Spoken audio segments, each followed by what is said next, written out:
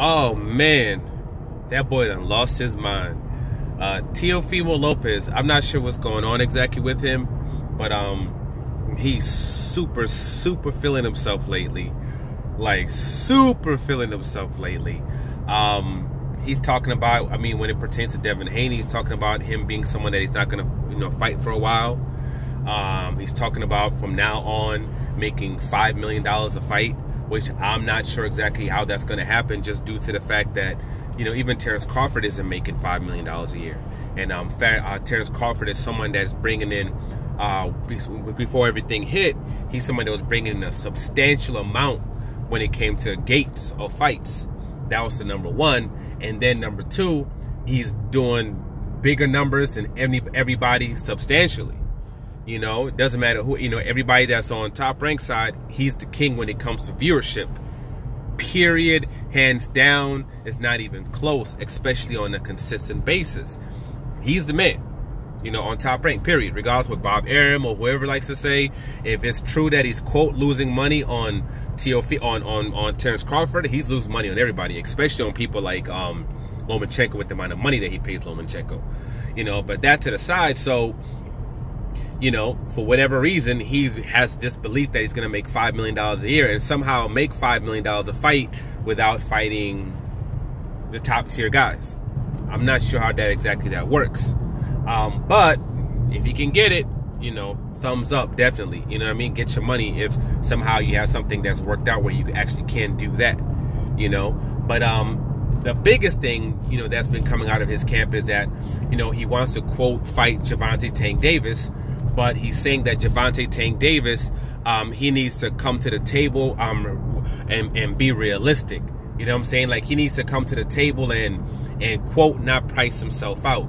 You know what I mean? It's like, what exactly does Gervonta Tank Davis bring to the table, period? What do you bring here? Okay? What are you, capable of bringing me? As if, Tio is just this big, huge superstar or something like that. The man did his thing against Lomachenko. He did his thing in his previous fight as well. You know what I mean? He holds 3 of the belts. He's, one of the top guys out there right now. And you got to, give him nothing but respect and commend what he's done, especially in the last 24 months. Absolutely. But at the end of the day, you can't come around and scream about how you're the A side when it comes to somebody like a Gervonta Tank Davis. There's levels to this, as they say. And when it comes to someone like Gervonta Tank Davis, he's on a different level. And I understand some people might be like, hey, well, he has 3 belts. He has 3 belts. He beat Lomachenko. Tank wouldn't fight Lomachenko and those things of that nature. All that stuff don't mean ish, period. If Floyd Mayweather decided to come back out of retirement and fight a real fight, and he was fighting, let's say he was fighting Earl Spence, and Earl Spence was undisputed at that time, had 4 belts, it wouldn't mean ish. Earl Spence would still be the B side. Forget the B side, Earl Spence would still be the C side. Because at the end of the day, he brings in the funds. Floyd Mayweather brings in the money. What you bring to the table financially, money-wise, and what's going to detail, where you are in negotiations, period. That's it. Period. And when you look at something like a Gervonta Tank Davis, this is someone that, sold big, was a big gates in Los Angeles, sold big gates in Atlanta, as we also against Gamboa, sold big gates in Baltimore, and just did 10,000 people in Texas, with expensive ass tickets. You know what I mean?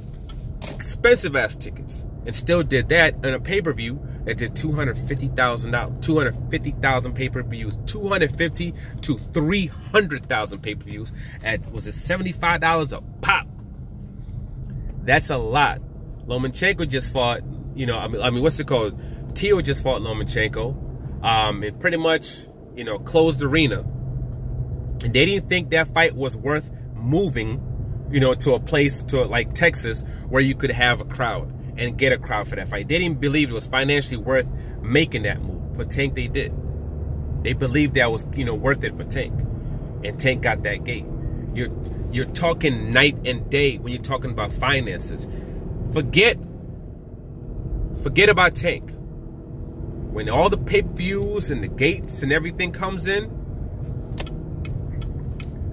Leo Santa Cruz is going to make more money off that fight than Lomachenko and Teofimo made combined for their fight. That's what's going to happen in that particular situation. He is going to make more than that dude made. That's the level that Tank is on. So just imagine what Tank is making off that fight. Just imagine what Tank is making off that fight. We are literally talking night and day.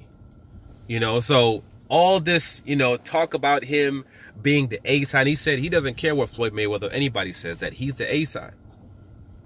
Supposedly. And I'll tell you this, it doesn't matter. I don't know who Gervonta Tank Davis is fighting next. I honestly don't know.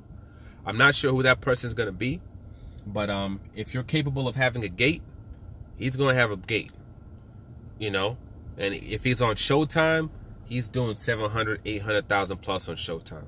If they put him up on Fox like they're saying they possibly might do, he's going to do 2 million plus.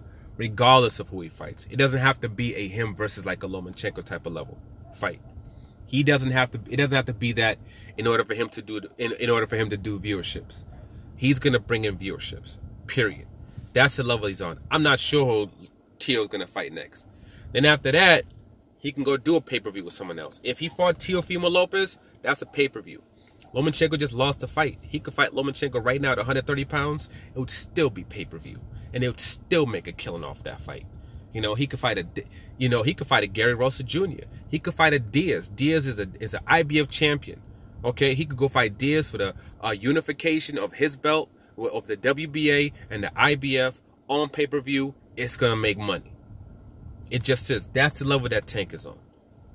All right. If somehow he could pull Burchelt and Top Rank would let him fight Burchelt, which they're not gonna do, that would make money in that unification. You know, there's levels, as they say. So I'm not sure why this man is feeling himself, but we all know Mayweather Promotions made it very clear. When it comes to Tank, he's going to be the A side over everybody. And the numbers show that that's the case. And they're going to be in full control of everything. That means you show up and you fight. Yeah, we're going to give you your little portion of the gate. We'll give you your money up front, everything you're supposed to get paid. We'll make sure you're good. But your tail is basically just coming there. This ain't going to be no joint thing where two people do things together. It's going to be a thing where they have full control of that event. You know, but at the end of the day, it doesn't really matter, to be honest, because like I've said before, they have different plans. Matchroom has plans for Devin. They're not letting Devin fight Teo. They're not letting Devin fight Tank. They got a whole day. The Matchroom treatment, how they do things, he's going to follow that same blueprint when it comes to him, regardless of what they say. When it comes to, that's why that Gary Russell fight didn't happen. When it comes to Tank, they got their plans and they're set up when it pertains to him as well. I'm not sure who they're fighting at, but whatever they do, they're making sure they're in full control. When it comes to Teofimo Lopez, they're talking about him fighting in Australia against some dude in Australia.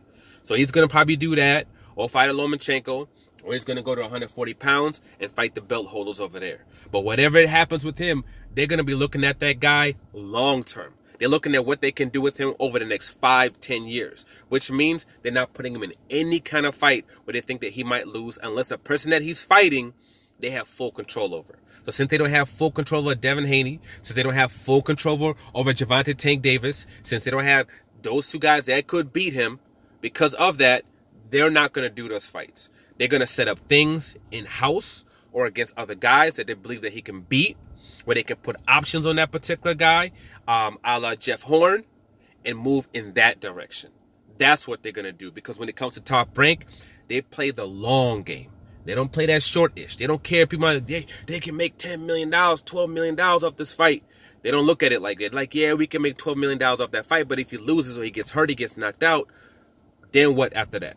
What's his value going to be after that?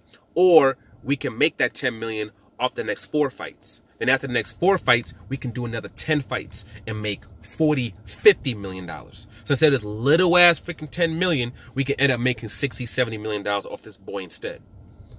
That's one of the reasons why Manny Pacquiao versus Floyd Mayweather didn't happen. People are like, oh, they lost all this money. Top Rank didn't lose no money. Think about all the fights that they did in between that time. The money they would have made off the Mayweather fight, that was probably like 3 fights. There probably was 3 fights of theirs. But they went past that. They made Ish, they made that money that they would have made off him in 3 fights, made a killing off other bouts, then after that did the Mayweather fight and still made money off of that. That's how they look at it.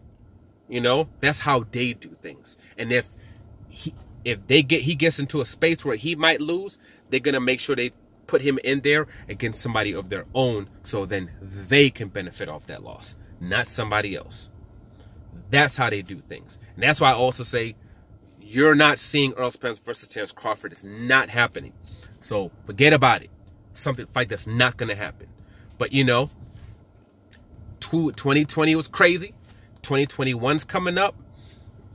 And things are going to be bumped up to another level. It's going to be a crazy year just like 2020. You know what I mean? And we'll just see what happens. But for now, like, subscribe, share. I'm out.